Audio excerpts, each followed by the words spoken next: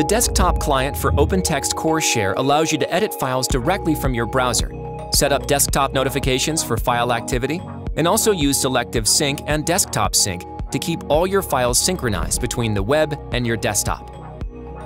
In Core Share, select your profile and then select Desktop Client. You will have an option to download the client for Mac or Windows. Once your download is completed, select Install. You may receive a message to restart your computer to enable the desktop sync overlays, which are the icons that let you see if your files are in sync. Once your Core Share desktop client installation is completed, you'll have a new OpenText Core Share icon on your desktop.